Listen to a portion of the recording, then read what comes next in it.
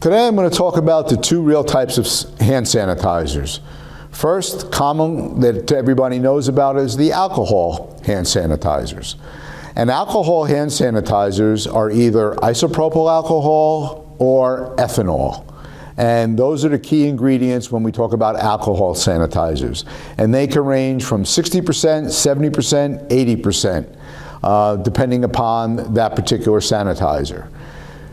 What's important to note is make sure that that hand sanitizer does not have methanol in it, which is also called wood alcohol, which is potentially poisonous and dangerous.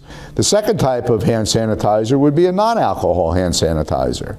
Those are preferred in some areas where they don't want people potentially drinking the alcohol sanitizer and eliminates the fire hazard of having alcohol.